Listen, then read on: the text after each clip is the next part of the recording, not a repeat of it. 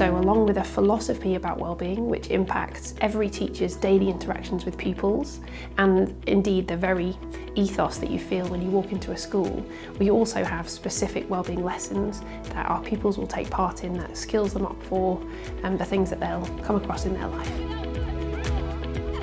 And the way that we approach that here is by developing emotional literacy. And in fact, this is something that starts right down with our very littlies, down in our pre-prep.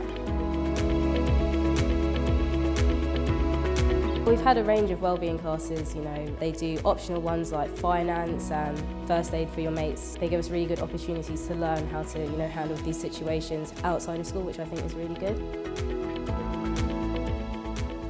You're not just here to get your exams and go, it's all about developing quite a rounded personality.